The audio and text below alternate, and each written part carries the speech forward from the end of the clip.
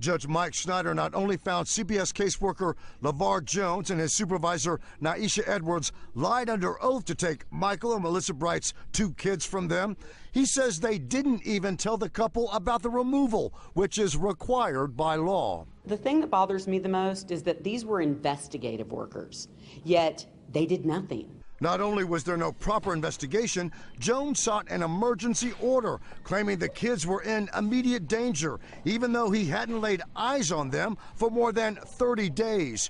The CPS workers were convinced Melissa Bright caused her 5-month-old son's head injury, even though there was no proof of that. It was devastating. No mother should have to do that. The Bright's attorneys told CPS give the couple their kids back and they would not seek sanctions against the agency.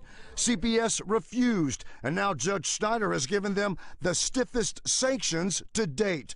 On December the 5th, CPS must appear in his court with a plan on how to retrain almost every CPS employee in the Houston region on laws regarding the removal of children. He also ordered the agency to pay the Brights $127,000 for their legal fees and other expenses the ordeal cost them. We had 2 goals. The first was to get our kids back, and then the second was to become change agents. And bringing the Brights ordeal to light has rocked CPS's status quo. I cannot fathom that CPS hasn't gotten the message that it's wrong to take people's children and lie about it.